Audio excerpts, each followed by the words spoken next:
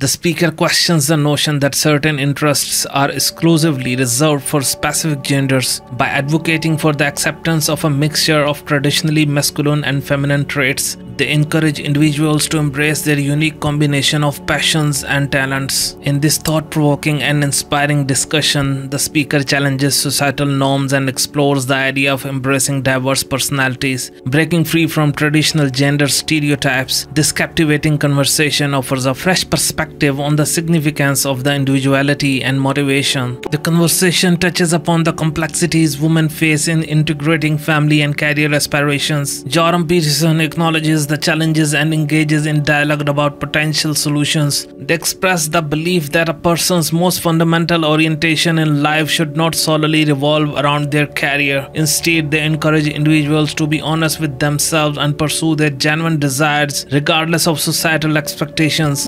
It also seems quite naive to me. Well, I've seen very few non-acrimonious divorces. They're very hard on kids. So I don't think anything that makes them easier is a very good idea. It might be good in the short term, but it's not good in the long term. Unless you don't think that marriage is a useful institution. And if you think that it's part of the patriarchal tyranny, then you might think that as well.